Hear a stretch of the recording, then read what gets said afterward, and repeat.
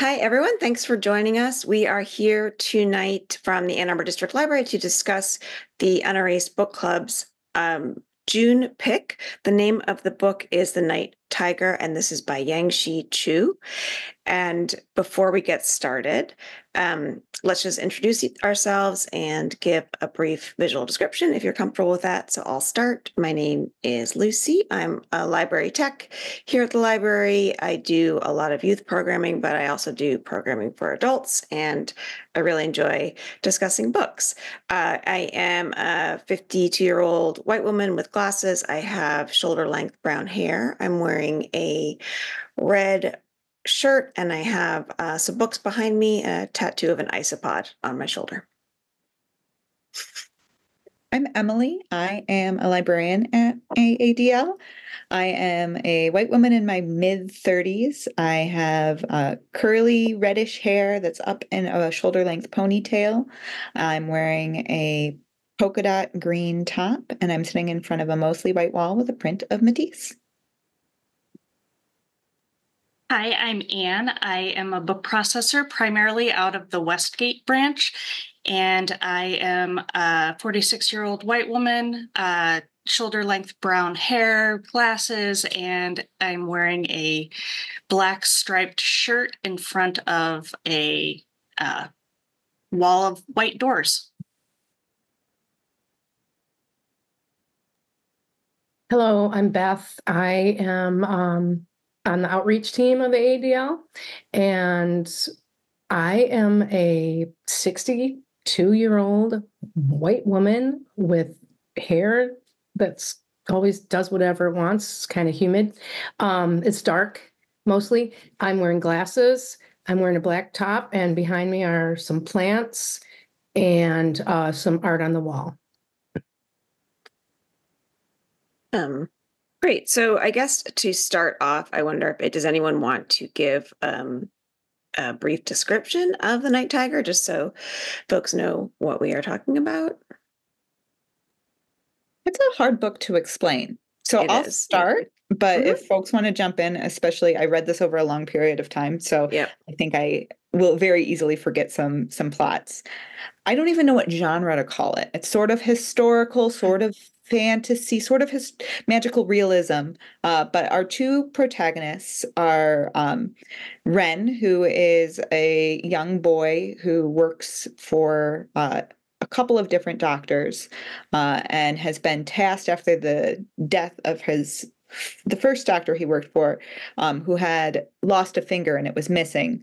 Ren was given the task of finding this missing finger within, I believe it's 50 days, so that it can be reunited and buried with his that first doctor. And so you see him as he goes along that path and is also figuring out his role in the new household he's in.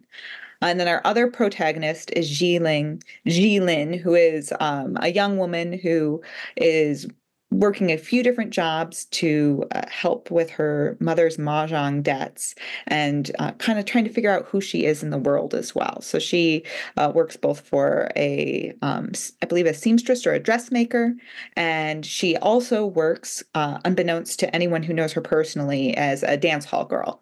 And this is how their two stories end up eventually intertwining, because when Jilin is dancing with a salesman, somehow he slips her a vial that has this missing finger. And so she is trying to figure out what on earth to do with this mummified finger and trying to reunite it with Ren. That's the real quick overview of what gets them started on their journeys, but there are lots of bits of culture of figuring out for both of them, figuring out who they want to be in the world. There's some magical realism with the potential existence of were-tigers. Women in the city are getting eaten or mauled by tigers, and people are worried and scared about that. And a whole lot more about death and the in-between stage of what happens after you die, but perhaps before you find ultimate rest. I missed a whole lot. So anyone else chime in? Well, I just was going to add that it was in the early 30s, right? Yeah, that's what I was going to say. Yeah, so that also, I found that very fascinating, just the whole, cultural aspect of life in Malaysia and the colonization and just what it was, what the vibe was. I thought that was, but I think you were spot on. And yeah, it's a very hard book to talk about. And initially I was like, finger, ew. But I really did enjoy the book. Once I got into it, I really did. I really liked the characters. Yeah, I think that what's interesting about like Malaysia as well, or Malaya at this time, is like all the blending of cultures that we get in the book. So there was a lot about that as well that I found very interesting. I also would like throw into the genre mix, maybe. I mean, there is romance so it's kind of like a weird, like you were saying, Emily, it's hard to typify because it's kind of a weird blend. And I did think that there were sometimes like things that would come up and you were waiting. You're like, when am I going to see that again? And then I felt almost like we moved to it in a different direction. So it had a lot, yeah, going on. It also was a mystery. Yes. On top of everything else, because you're trying to figure out, are there tigers doing this? Is it just something that people like, are these deaths something that people are kind of willing into being just by thinking about it because their, ability to kind of shape things around them are so strong? Or is it something outside that we aren't even paying attention to that's doing it? I don't know. I personally really enjoyed this book. And for me, it was when the finger came out that I just was grabbed and was like, that wasn't where I thought we were going with this at all. But yeah, I enjoyed the interconnectedness of characters that didn't necessarily know each other. And one of the ways that the author brought the characters together was through them being named after the 5 virtues. So the 2 main characters, Ren and Ji, were Ren is humanity or human-heartedness. Ji is knowledge. And then her twin brother, Shin, is integrity and her twin stepbrother. We should make that they are not biologically related. They were just born on the same day. And then Yi is Ren's twin brother who passed away several years ago when he was 7 or 8. And Yi stands for righteousness. And then the 5th one, which you spend a lot of the book trying to figure out who they are, is Li, which is for ritual or the order of things and how they happen. And I just really liked how those characteristics you could see in the characters. Yeah, I also thought with those 5 like pillars from Confucianism or whatever, that seeing the where they showed up in the characters was also like reflected. You could also see where the characters were acting against or being almost opposite of what they were supposed to be, or not supposed to be, but what their virtue was. And I think that kind of ran throughout the book, this idea that all of them had something in them that was one of them. I think Yi or Ren says that at one point, that like each one of the virtues has something dark in them or something that will go against what their virtue is. And so I think it helps to like lend complexity to all the characters and like make it so they weren't just like this following this one virtuous path. It also made me wonder, like, where's this darkness going to show up? There was the discussion too of how it's not like these 5 virtues and you should choose one and go for it. Like they're intended in Confucianism, Confucianism. That's right. It's the 5 virtues within a person. And so the characters tend to kind of lean towards whatever their thing is, and it throws everything else out of whack because they're not inhabiting all of the virtues.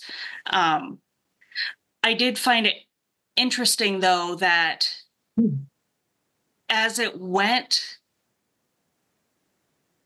I feel like it kind of dropped off a little bit towards the very end, like the connection between them with that. I don't know. There was a lot going on in the end, there was, lots of moving parts. But what I thought was really cool was the very end that kind of lent itself to the potential of another book to me, with them both going to Singapore, right? Isn't that where they ended up? Mm-hmm. I don't know what that would mean or what it would, but I liked Jilin a lot. I liked her her tenaciousness, and she was very different. Just even the way she wore her hair was really unusual because it was short, and people commented on that because it was really, in the 30s. So anyway, I was just throwing that out. I liked it. It's a really unique experience for me reading this book. And I say reading, I listened to the audiobook of this. It's read by the author. And sometimes when audiobooks are read by the authors, you think, oh, you insisted on doing this, didn't you? You're not very good at it. This author did a nice job with it. But it was one of those things that I always enjoyed it while I was listening, but I didn't feel that compulsion to keep going that I often do with books. And I think part of it was that there was so much going on.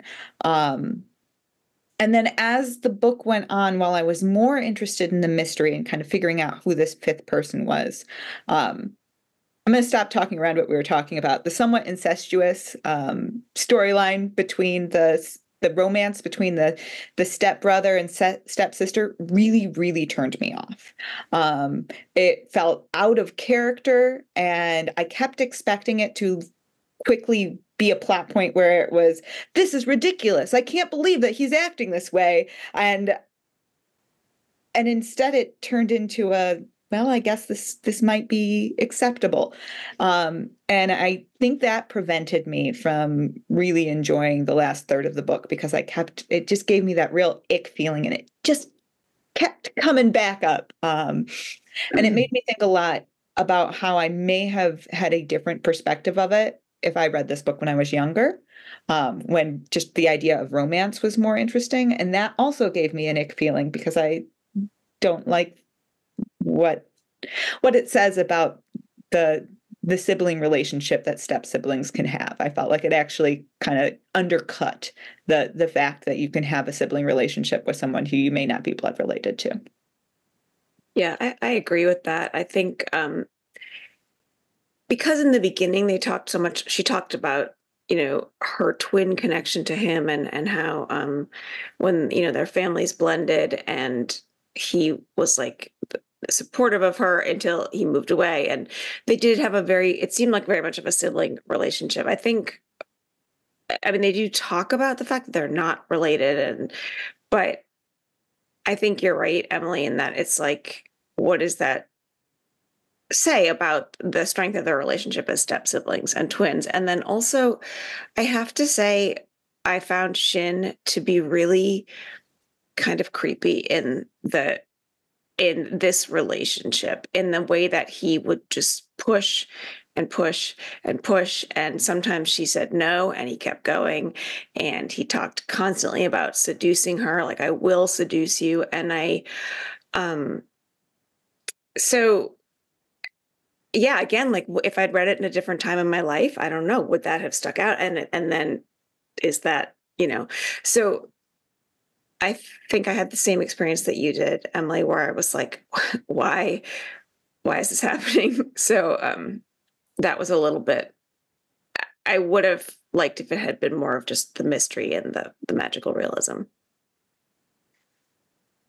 I had to like self-talk that, and what I said was, okay, they were apart for 10 years, right? Isn't that what, they were apart? But so that was where I was trying to justify, but so it became less creepy for me, but it was still like, yeah, when it was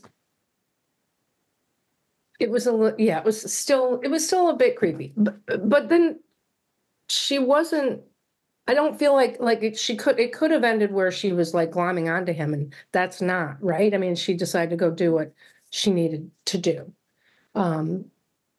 The door was potentially open, but yeah, that's right. And then she was going to go to school. So, yeah, I liked that aspect of her personality, but he reminded me of some people.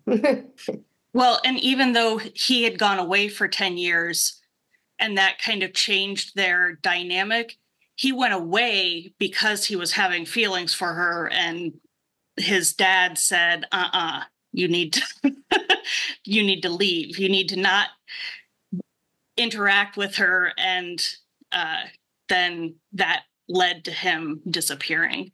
But I didn't have quite the yuck factor, but it definitely, I was more okay with it until it actually happened.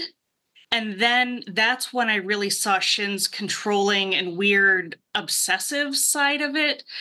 And that took it from it being this like really close bond that in some ways is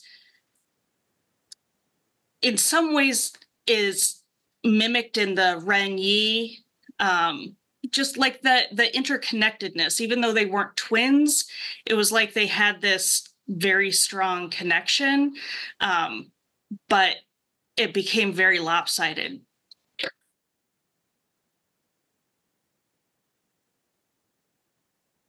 Yeah, and in thinking about it also it's not like she had as many choices, like part of the reason she was working in the dance hall was because that was something that she could do to make money. She had to get her mother out of debt. She was worried constantly about her mother because her stepfather was horrible and abusive. And her stepfather had said to her, like, if you get married, then you can get an education. And she does talk a lot about like how unfair it was that Shin got to continue an education and she didn't, when they had the same interests, and how as a girl she couldn't do any of that. And so while she decides not to stay with Shin and marry Shin, I do think that if you look at the whole book, it's like this message is constantly in her mind and being pushed on her, like, get married, get married, get married, get married, be with a man. And so it's probably hard to just, get rid of that or stop thinking that when someone that you're close to is then seducing you. So I'm trying to look at the other side of it there. Yeah, it almost felt like grooming, except they were the exact same age. So yeah, I agree. So what did everyone think about the were tiger part of it? Like, I mean, I'd never heard of a were tiger. It's an interesting concept. I didn't know if anyone had any thoughts or feelings. I really liked how it was handled.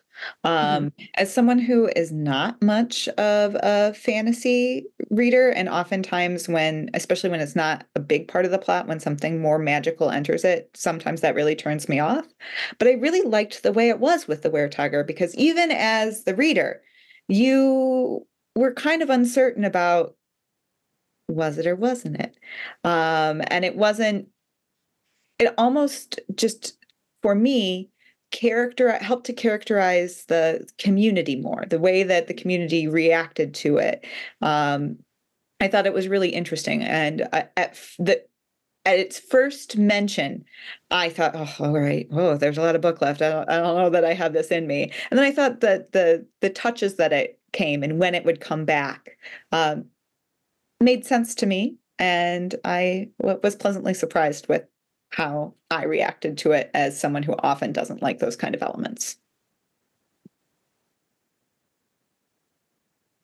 the part that I was that was kind of out there, but moved the plot along was the fact that they were having the same kind of dream. They were both dreaming about the same place, and that's always intriguing to me when, you know, that's used as a plot point. I've seen that before, but it's just kind of like weird, like how does that happen? But just keep reading, and so it was, you know, just a way to move the story along. And I like thinking about that dreams could be shared.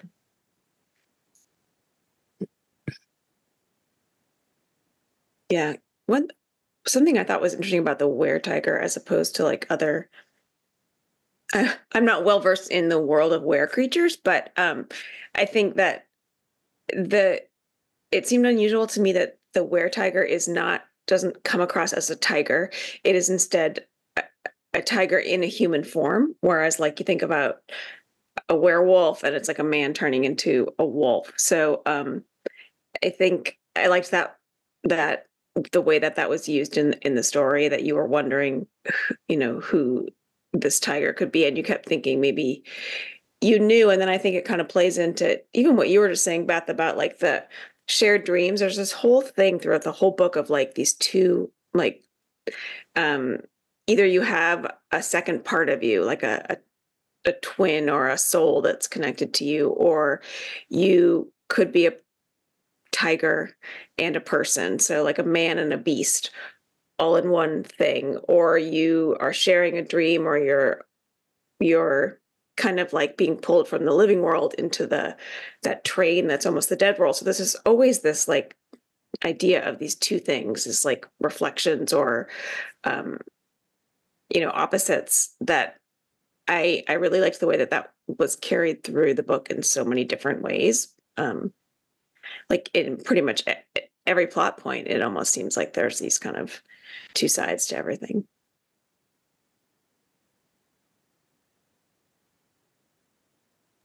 Yeah, both the were-tiger and the kind of in-between dream place, throughout the whole book, there was a lot of focus on kind of the spirit versus the body. They didn't put it in those terms, but that's really what, you know, the were-tiger that we're experiencing, like maybe one existed at some point, but what we're really dealing with at this point in the story is more of a spiritual were-tiger, because it seems to be tied into the finger. And once the finger's put to rest, things kind of, it's like that character's spirit has been put to rest. And between that and Yi not wanting to leave without his brother, and you discover that it's not just for like, well, you think he's interacting to try and save his brother, but he really is wanting his brother because he doesn't want to be alone in the kind of in-between place that he's stayed in. I don't know. There's just so much about the kind of transition between life and death and your ability to move on or not move on, that I just was kind of mesmerized with it.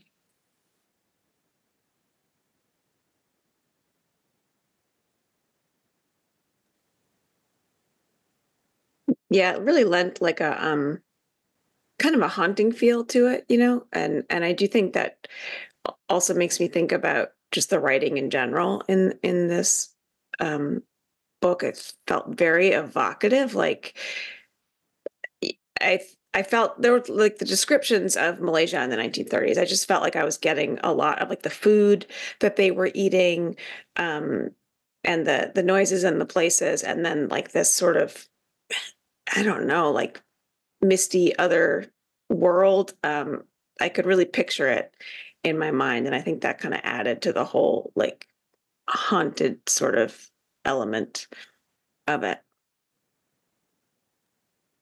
Yeah, I was picturing, just the plantations and, the areas, the jungly, that's how it was described, sort of jungle, rainforesty,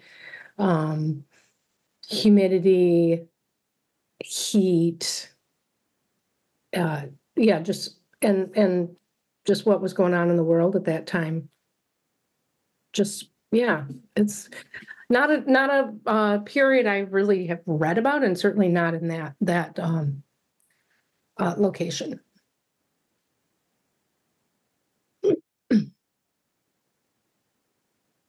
Yeah, I watched an interview with the author, and she was saying that she was like initially inspired by seeing these pictures of these kind of like colonial plantation houses in Malaysia that were so huge and like almost palatial, and where all this happened, and the white people had these like lives of, I mean, like they had parties, they entertained, but these houses now, a lot of them are like in ruin or disrepair. And so seeing that, and I think seeing like the pictures of the house when they were constructed and lived in the 30s, and then what they like now, that already is like putting that idea of kind of those two worlds. And that was like the a starting point, I think, for her in this book. I will say, I don't know if anyone else listened to any interviews with her, or she's very funny. She's really funny. Like she's always kind of, she made me laugh. So it was unexpected. Like I didn't get a lot of that in the book. So I enjoyed hearing from her. Yeah, I must have heard that same interview because, she was delightful, and liked chocolate. Just yeah, she keeps talking about chocolate. Has to have chocolate and dark chocolate, and she was also. She made mention of her mother asking about the genre, the books that she was writing, and they're pretty dark, and don't you want to write something that's a little more uplifting? But yeah, she was entertaining to listen to, and I liked her stuff. Yeah. And I think Sheela and Fatema interviewed her. I think it's on the Unerased Book Club Instagram page. So I haven't watched that, but I will. She seemed, I don't know. She kept talking about chocolate and food in general, and just writing in her pajamas and having total silence. And she was great. And she also was saying, Emily, I was thinking about this when you were talking about authors narrating their audiobooks, that she asked to audition to do that because she felt like there were so many different dialects and languages in this book, and she didn't want to ask someone else to have to try and figure out how to pronounce that correctly. And then but she didn't make an assumption that she would be the best choice, which I thought was really interesting. Because as you were saying, oftentimes I see, the author narrated it. She did a really good job. Like I didn't notice that the author was the narrator initially. And then was kind of surprised when I saw it was her, because you wouldn't assume that. It doesn't sound like an amateur job. And she has a real musicality in her voice. Like I know I have friends who will search out audiobooks based on the narrator. Now I don't know, clearly she's a writer, she's not a narrator, but she would be someone who I might seek out again because I liked listening to her talk. And I also always appreciate when it is read by the author, because then I know that like all the character names are being pronounced how the author intended, and all those little details that I don't know how much it really impacts enjoyment of the story as a whole. But especially when I know we're going to be talking about it later, it always makes me feel a little better to know how to approach talking about these characters that I've spent these hours with. Mm-hmm.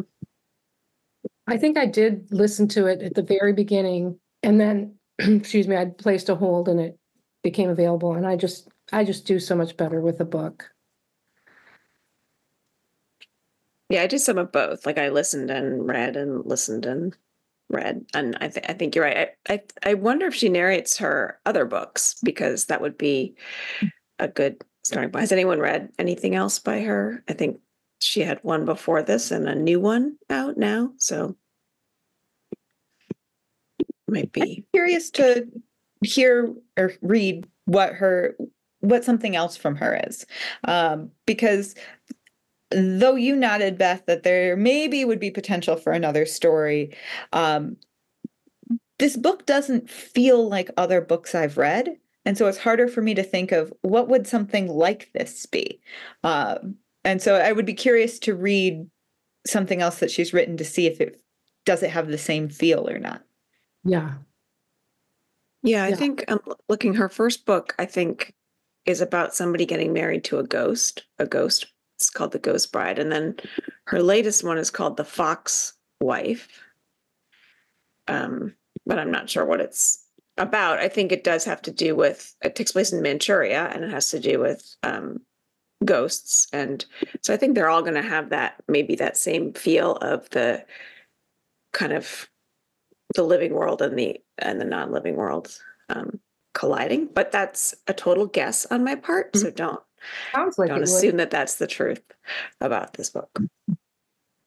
Very interesting but I guess she's into ghosts or the other worlds, or the possibilities of it. Yeah. Yeah, I liked experiencing a different concept of death and what happens as you die in that journey, that transition period, because it's not one that I regularly encounter. Yeah, I'm always interested in what other cultures do and their beliefs, and so I really liked that aspect of it, and just the food and the people. There was a lot to it that kept me reading. Toward that, I mean, like I'd say toward like 2/3 in, I was more hooked to it and was looking forward to reading it. Whereas you were a little creeped out. But that was like one part of it, though. I mean, I felt like I kept being surprised. I think she does a good job of making you pretty sure that you know what's going on, and then you're like, "What? That's not what's going on." I did think like there's a lot of mention of these oleander bushes throughout the book. I don't know if you noticed this, and the chef in the house constantly talks about wanting them gone. And the reason I thought about it was because I read this book, the book White Oleander, where someone uses them to poison people, and I thought that was very much like, I think it's Chekhov's gun, right? Like I just felt like that's there for a reason, and so I felt redeemed when that came back in a significant way. Right. Yeah.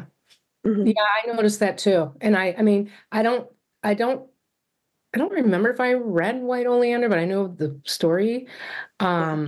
So I figured it was gonna pop up because it was in there so frequently. Yeah.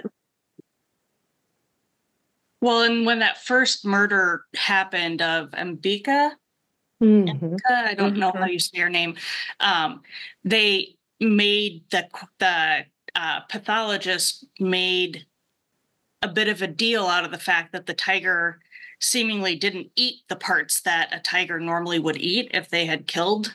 And he suspected that there was some sort of poisoning or something going on. Right.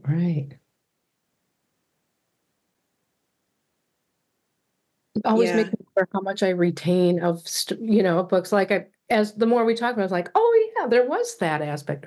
But I mean, because I'm on to the next book and the next book and the next book. or like what you retain, which details stick out, you know.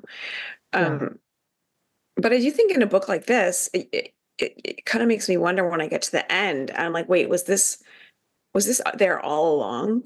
You know, like it's interesting to go back and think, well, yeah, that was set up right there in the beginning. I just wasn't paying attention. So, there were a lot of moving parts in this book, and I for one I didn't guess how they were going to finish up. So. No, but I knew that Lydia, there was something with her. She was suspect. She was. And plus her name was the other. Yeah. Yeah. One of the, and we've kind of briefly touched on it, but with G going off to do some nursing school stuff in Singapore, with her not being able to follow her path and her desire for knowledge because of her place in society, we were seeing the exact same thing with Ren, because right off the bat, we saw that as an 11-year-old, he is skilled as a caretaker medical assistant, to the point where he can actually do triage work on his own, but is living in a society where that's not what he's allowed to do because he's an orphan from, well, no family. And seeing both of those characters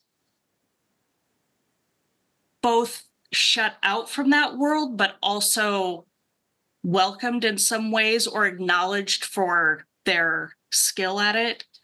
I don't know how that ties into anything. I just found it an interesting parallel between them.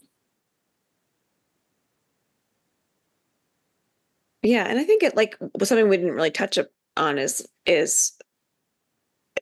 like what makes someone like kind of class and caste and the socioeconomic aspect of like, you know, what makes Robert appealing is this, like he's driving a fancy car and he's gonna, you know, it's just so being excluded from a world because of your place in it, it's definitely tied it in. And then like in this environment that's like a mixture of Europeans and Malaysians and you know, this colonialist environment.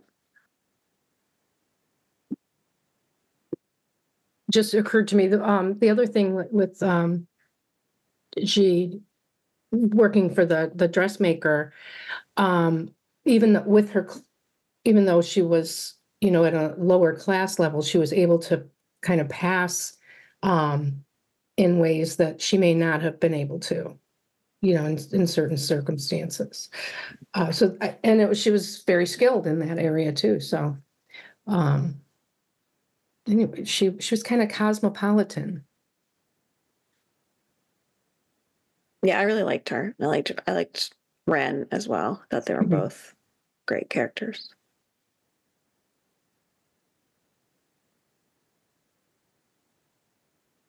Does anyone else have anything they want to add about it that we missed? I mean, I think there's a lot we could talk about because there's a lot going on, but I think we did a pretty good job covering the gist of it. Oh, one last thing. I learned what Hulu meant. Do you remember it was in that you, and I forget, like Upward, I think? And it said that you would see Hulu in at the train station for the train. I think it did mean Upward, but then it also has another meaning. But it was kind of upstream and downstream, I think. Downstream. Yes. Yeah. Yes. Mm-hmm. Yes.